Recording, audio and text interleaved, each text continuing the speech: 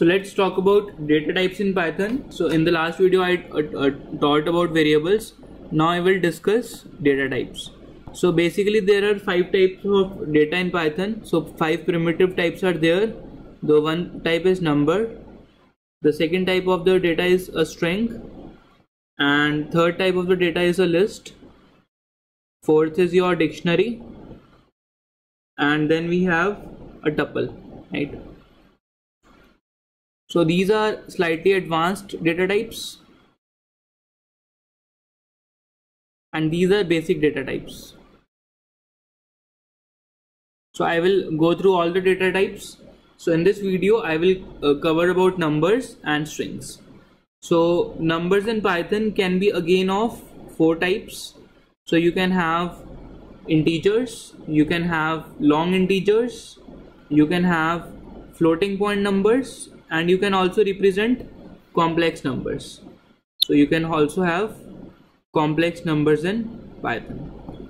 So integers you all know. So integers like 20, long integers, big numbers 5, 3, 1, 5, 7. And remember, long numbers are terminated by a L sign, right? So if you write L after any number, it becomes a long number. So floating point you already know. Floating point is, let's say, 20.5, 31.0 and so on. So complex numbers, let's talk about complex numbers.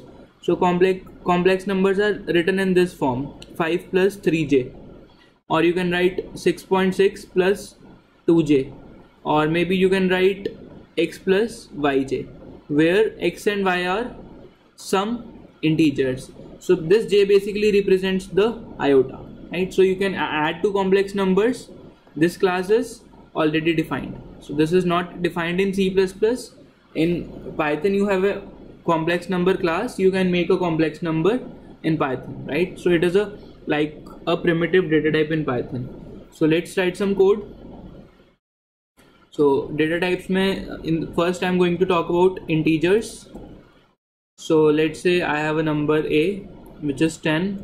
I have a number B which is again, let's say 2034L. Then let's say C which is 34.5, and let's say D which is 5 plus 4j, right? So you can print the types of these numbers. So print type of A, print type of B, print type of C, print type of D. Right. So let's run the code. So you can see A is an integer, B is a long, C is a float, and D is a complex. You can even have another complex number which is, let's say, 2 plus 6j, right? And you can also print the sum of two complex numbers. You can say print D plus E. So you can see the answer is 7 plus 10j. So it is adding the complex numbers. Real part में भी addition कर रहा है, imaginary part पे भी addition हो रहा है, right? So this is the complex number formed by adding two numbers. So you can do arithmetic also. You can have print A into A, or maybe A into A plus B. Yes. So yeah. So the answer is 20134. You can have addition of numbers.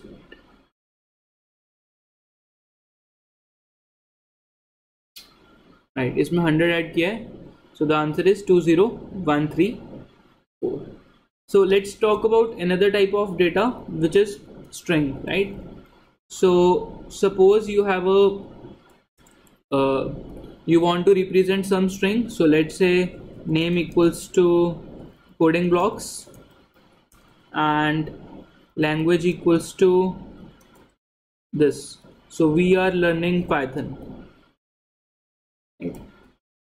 So it can be a multi-line string also using triple quotes. If you are using double quotes, so I can print the string like this.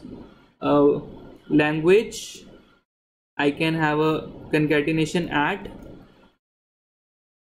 name, right? So this will print. We are learning Python at coding blocks. So I will just run this code. Yeah, so we are learning Python at coding blocks. So here I have given a \n, so that's why there is a \n here also, right? So if I make it single line, so then it will work fine. So note one thing, यहाँ पे plus does not add any space. Plus does not add any space. So either I should add a space here, right? Or if I do not want to add a space, I can leave commas. I can leave commas like this. So instead of commas, a space is automatically added by Python interpreter. So you can also have a comma separated print. So automatically the space is added. So this is how the strings work in Python. Strings can be concatenated because Python supports overloading. Let's try to compute length of the string, right? So let's say my string equals to hello world, and I want to just compute the length of this string. So I can say print length of my string. So this gives me 10. So this string has 10 characters, right? So if I give space, so this has 11. So len is a inbuilt function which takes the string and computes its length. Let's try to do something like this. My string of 0. Print my string of 0. So it prints h. So I can extract all the characters of the string also, right? Let's say my string of 2. So I get L. So indexing starts from 0 and it is like a character array. So string is like a character array, but I cannot do this. I cannot write my string of 2 equals to m. So this will give me an error because these strings does not support item assignments, right? It means these strings are read only. So this is a read only string.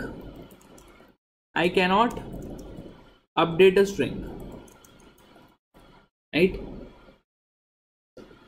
So these strings are only read only objects. So there is one more thing which is called slicing in strings. So let's see what is the meaning of slicing. So what happens is, if I have a string hello and it is stored like this. So 0, 1, 2, 3, 4. So I can write, suppose this string is str. So I can have something like this. So I can say starting point and ending point +1. So it means अगर मेरे को string का एक छोटा सा part extract करना है जिसका starting point let's say 3 है and ending के अगला point बताना पड़ता है यहाँ पे, which is the next point after the ending point. So this point is let's say this 3, या फिर starting point is 0, ending point is 3. It means I will get a substring which starts from 0 and ends before 3. So this will give me HEL, right? So this end is not included. End +1 मतलब अगर यहाँ तक ख़त्म करना है so मेरे को इस एलिमेंट का इंडेक्स भेजना पड़ेगा. Let's try to do this. So I can say print my string of start करो 0 से और end करो तुम 3 पे. Let's see. Right, I cannot do this. So right, so I got the output HEL. So this is how the slicing works. Suppose I want to extract this part, last 3 characters. So I have to write str of 2, right? This part is optional. If you do not write this part, so it will automatically take the end of the string. Also this is also optional. So if you do not write anything, this will print the whole string. This will print the whole string. Suppose if I write here 2, so it will print all the characters before 2. All the characters before 2. So it will print HE. let's try to do this. So let's say print my string of 2, right? So all the characters before 2. So this will print the first 2 characters. Suppose you want to print last 2 characters, then you can write like this. So the second last character is like 3. So starting from 3,